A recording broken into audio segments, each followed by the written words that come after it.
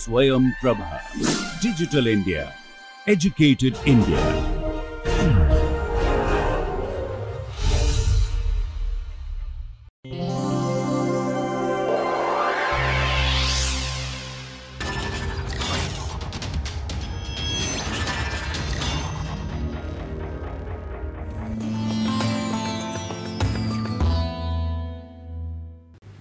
Today we are going to discuss what happens if we keep a magnet in a magnetic field.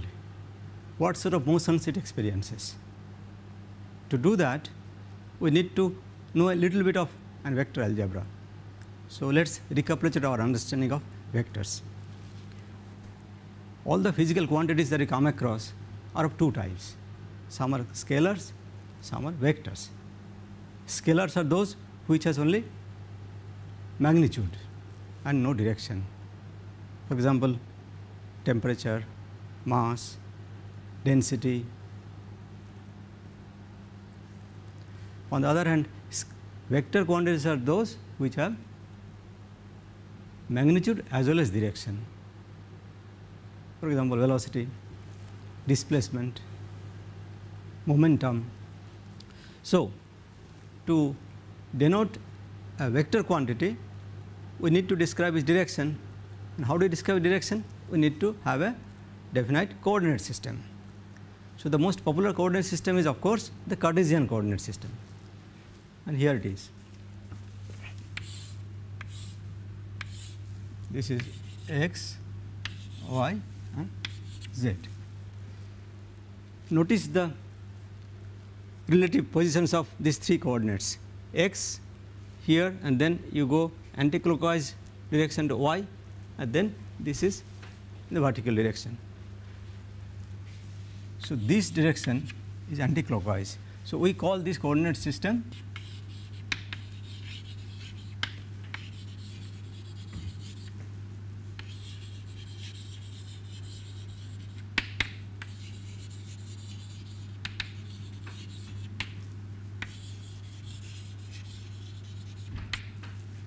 by no means this is the only coordinate system possible. There are many others, but this is very common.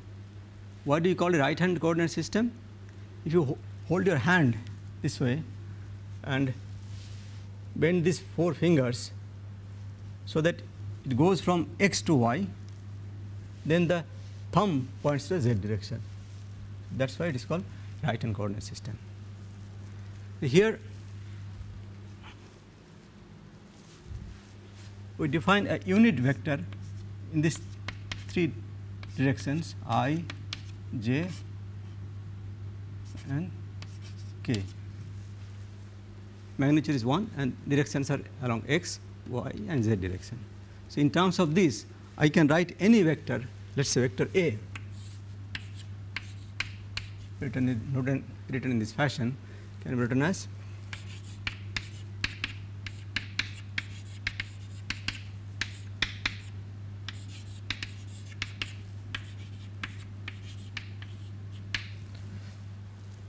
where Ax, Ay, Az are the three components. So, I could have another vector B, for example. So, which could be similarly written as I Bx, J By, K Bz. So, addition of vector gives another vector which is defined to be vector where the components are added.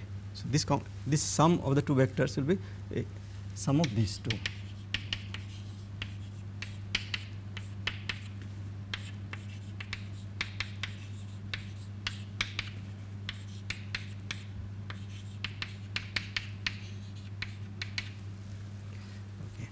This is vector addition, like multiplication of vector.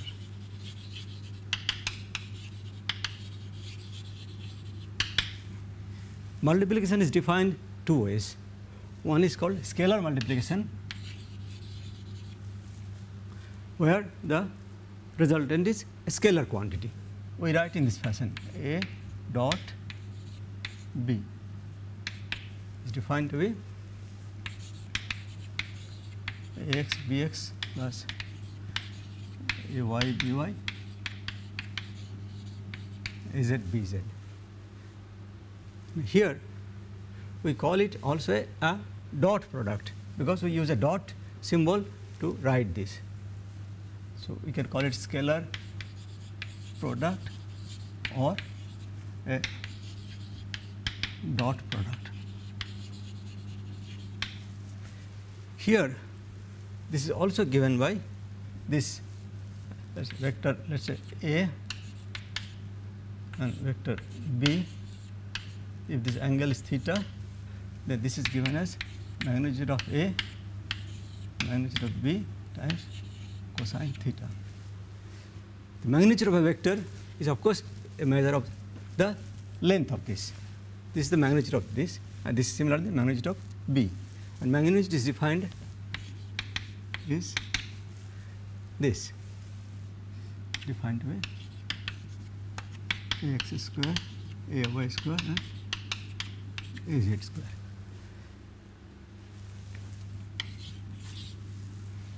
That is the magnitude. Similarly, we can get the magnitude of B. So here the scalar product has this magnitude. Another product is called the vector product, where the resultant is a vector quantity. That is written as A cross B, written as I. Let me check this one.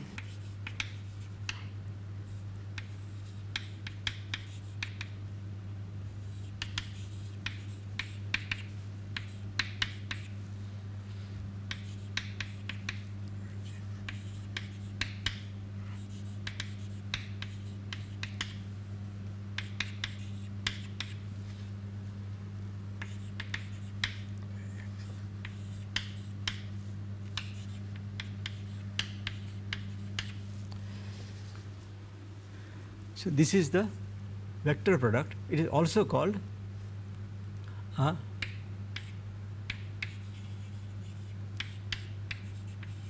cross product because we use a symbol cross to denote this one. Now it is somewhat difficult to remember that. You see, I also can't remember, so I had to use this note. But this is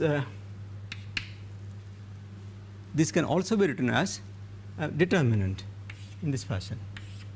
So, I J K AX AY AZ BX BY BZ. If you expand the determinant, it will give the same expression as this one. Okay. Now here, in an analogous manner, the way you have written this one, this can also be written as magnitude of A, magnitude of B times sine theta, and let us say unit vector in a direction.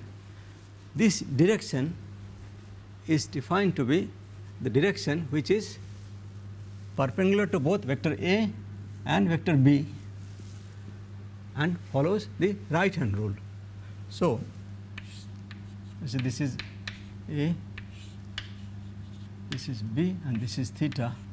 So if I use my right hand this way, so this angle, this is the unit vector pointing in this direction. So when you go from A to B in the right hand fashion, then the direction which is perpendicular to both A and B is the direction given by this. Naturally, if I change the direction of the multiplication, make it B cross A, then I should go from B to A, so it comes in this fashion. So this will therefore be equal to minus of A cross B. So you see in a vector product, the order is important. Okay. With this background now, let us try to see what happens if we place a magnet in a magnetic field. So here, this panel A shows a magnet. It is a magnetic moment shown by the red line and with the letter M. This is the south pole and the north pole. So this is, let us say, it is held at this pivot here. Now, if I place this magnet in a magnetic field given by the black lines and the letter B, and it is tilted at an angle, then what happens? This will try to orient itself along the direction of the magnetic field, so that the north pole points towards this direction, south pole points towards this direction. That will be the minimum energy.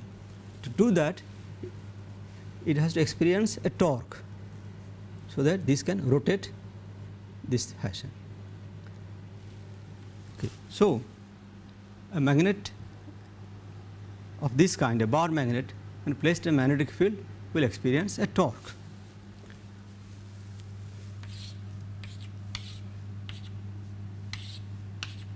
This is the magnetic field direction, and this is the magnet, and this is the magnetic moment. So, the torque will therefore obviously depend on the strength of this magnetic field and the strength of the magnetic moment, and which way it is going to rotate is given by a vector product. So, I write torque, vector quantity is written as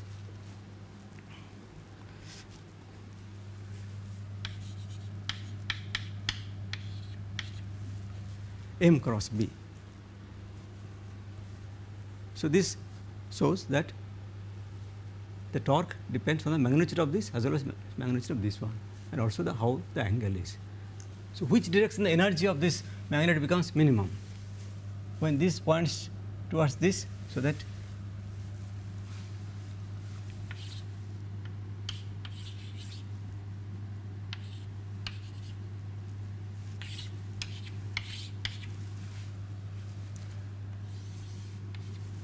this magnetic moment points in the same direction as this magnetic field direction here, and the maximum energy will be when in the opposite direction.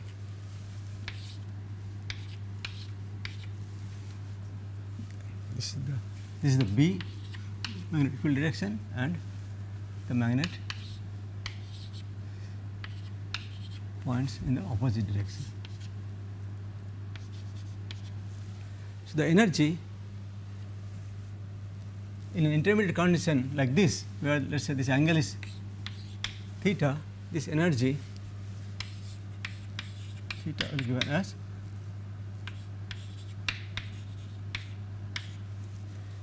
B dot M.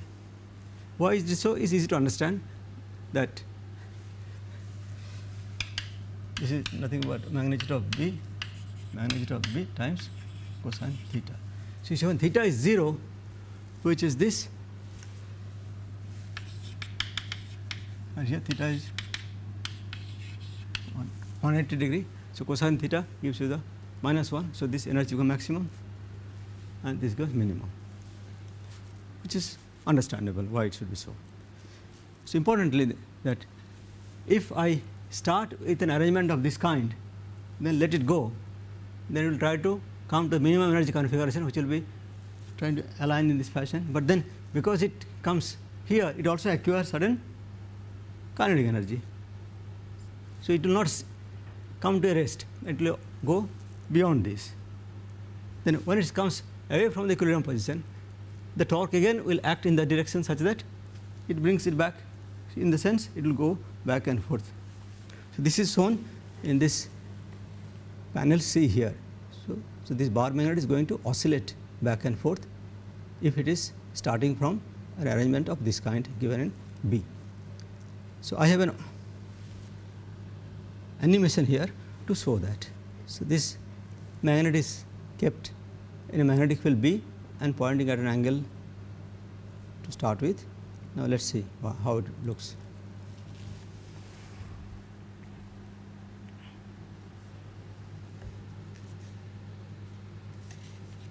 So, we see that this undergoes this sort of movement. So, this is simple motion, we call it oscillation.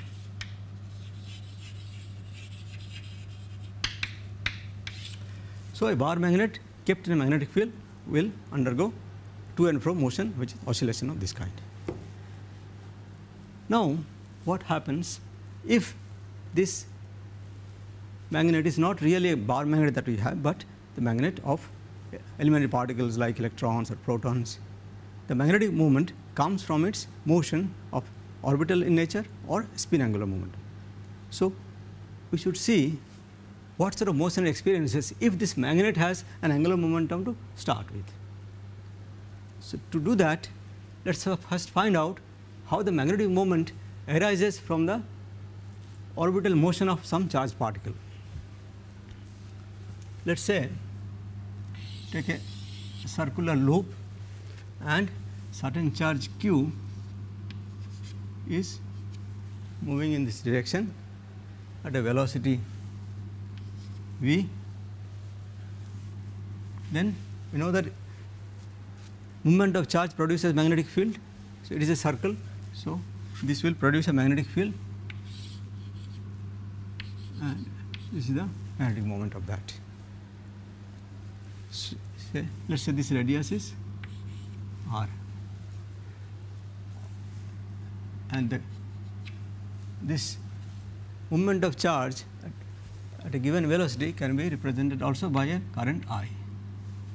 So, here the magnetic moment that this will produce is given as M equal current times the area times the direction of the magnetic moment is given by this. This is the direction of this. So, it is again the right hand rule that if it is moving in this way, that magnetic moment will point in this direction. So, A is the area of the circle. Okay. So, this is the magnetic moment that is going to be produced when the current I moves in a circle of radius r. So, area A is equal to, of course, pi r square. Now, this charge is moving at a velocity v. So, what is current I equal to how much? Let us say this charge takes time t to complete this circle. So, if the velocity is v, then t times v is equal to 2 pi r. The current I is produced by the moment of charge q. So, this is q by t. So, t is the time that this charge moves here in to make one complete circle. So, amount of charge that is flown through this will be I times t is equal to charge, because this current is nothing but charge passing at unit time. So, this times this gives that.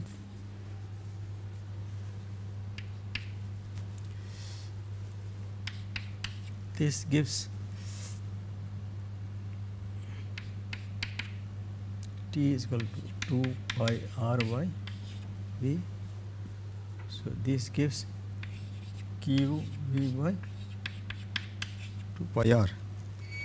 Okay. Then m becomes, magnetic moment becomes I is equal to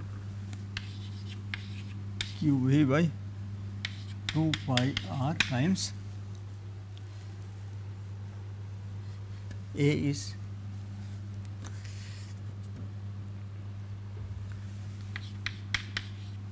pi r square times the direction of the unit vector here. So, this is equal to q v r by 2 times n. So, this is the expression which gives the magnetic moment in terms of the charge, its velocity, and the radius here, and gives the direction.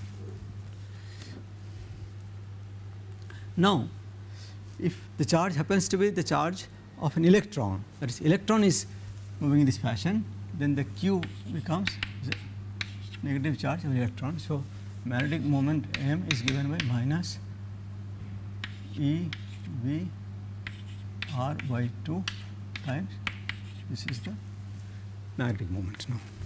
Now, let us try to relate this magnetic moment to the angular momentum of this charge. So, how do I do that? The same way. So, this is moving at a velocity v is the direction. So,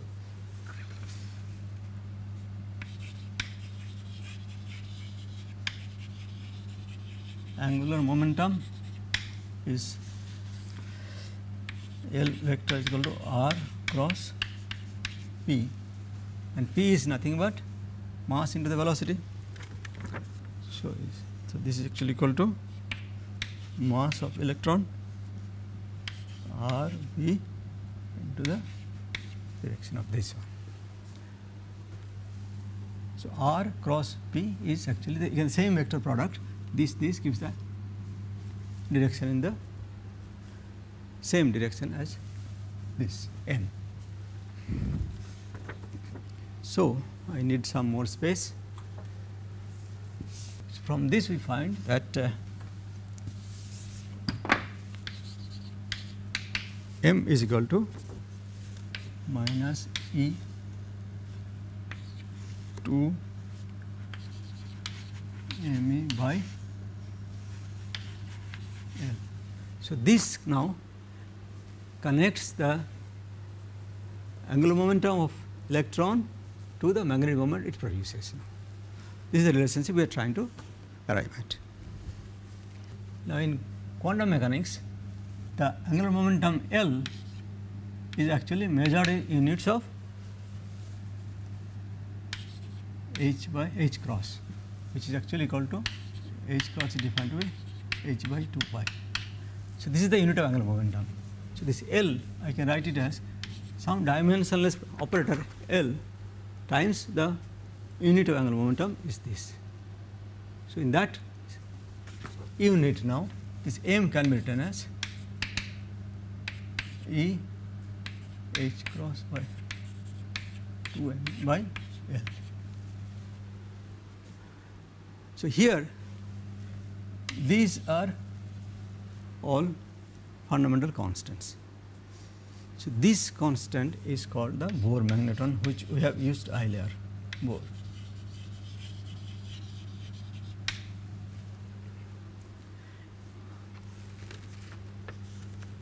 So, this is usually written as mu of V symbolically or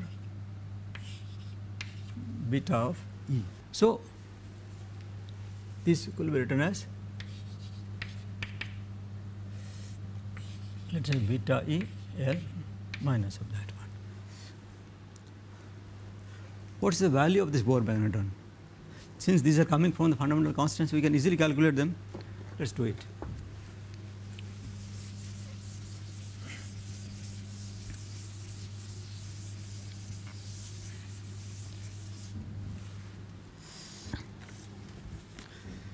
Electric charge E is 1.60218 into 10 to the power minus 19 coulomb.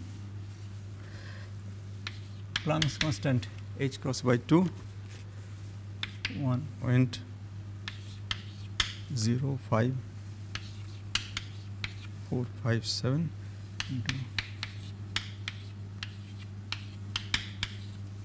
10 to the minus 34 joules second, and mass of electron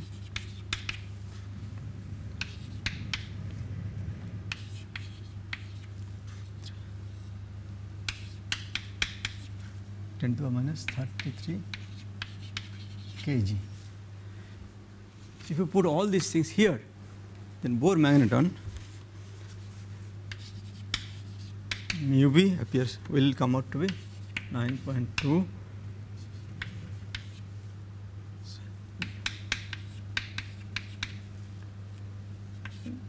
joule coulomb second by kg. joule coulomb second per kg. This is all very well, but let us try to change this unit to a little more, should I say, sort of quote unquote usable unit, which will be proving very convenient for us. Okay. So, for that we do some dimensional analysis. Okay. Dimension of charge, ampere. How do I write ampere in terms of some other quantities? For that, if electric charge moves in a magnetic field, that electric charge experiences certain force. That force is called Lorentz force.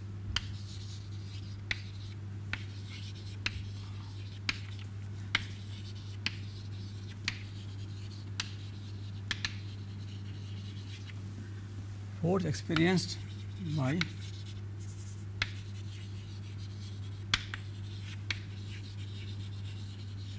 moving charges in a magnetic field is the Lorentz force. Now, the expression is this: force experienced by the moving charge is given as the charge moving q, velocity, and the magnetic field cross product of this one. So, here the dimension of force is Newton, which is kg meter and second inverse square. Charge q is coulomb, which is ampere second, because current is nothing but charge passing per second. So, charge becomes ampere into second. Velocity v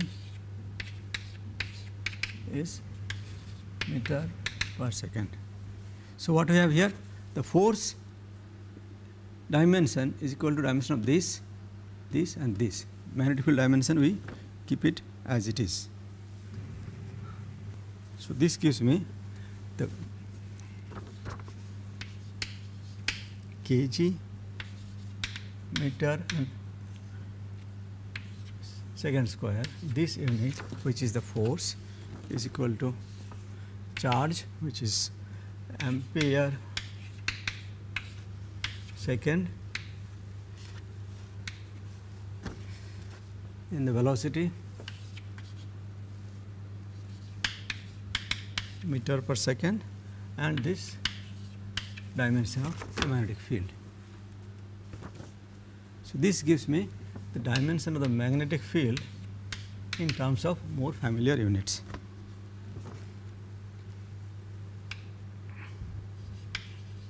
Kg second square ampere inverse. So, this is the dimension of the magnetic field. Now, let us call this Tesla and write it as T. So, this is simply a shorthand notation of this one. So, Tesla is this. So, using Tesla now, the dimension of ampere becomes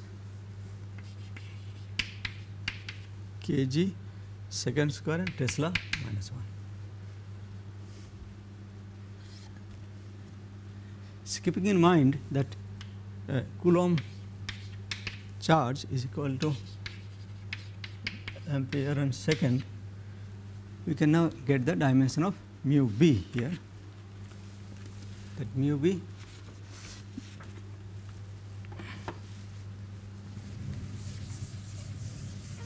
we saw the dimension of Bohr magneton mu b is given as joule coulomb second by kg. Now, if we replace the dimension of charge by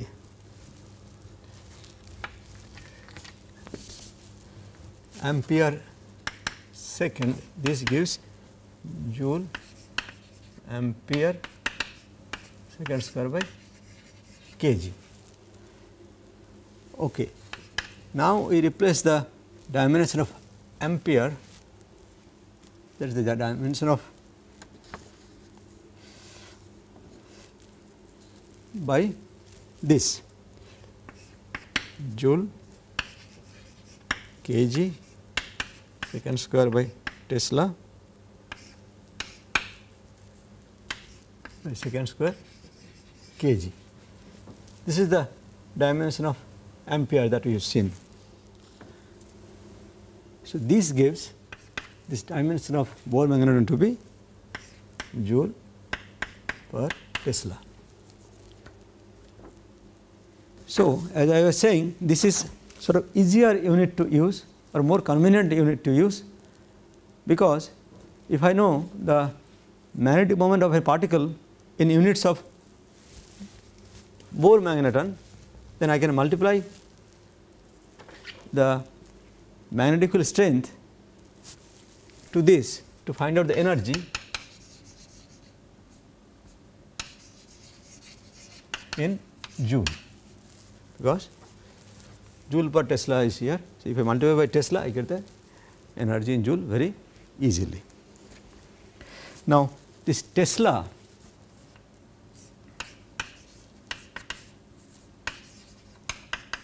is a modern unit, that is, it is SI unit.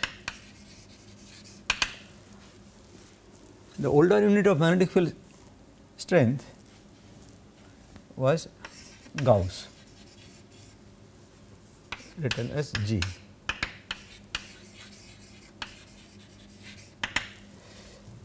And the relation between the two is 10 to the power 4 Gauss is 1 Tesla. As the Tesla is a modern unit, it is expected that everybody should use it as much as possible, but scientific literature has usage of this as well as this one. So, we will continue to use both of them interchangeably in our lecture. So, this also is equivalent to saying that 10 Gauss is equal to 1 millitesla. Hyperbaric coupling constant, for example, are denoted as either millitesla or Gauss.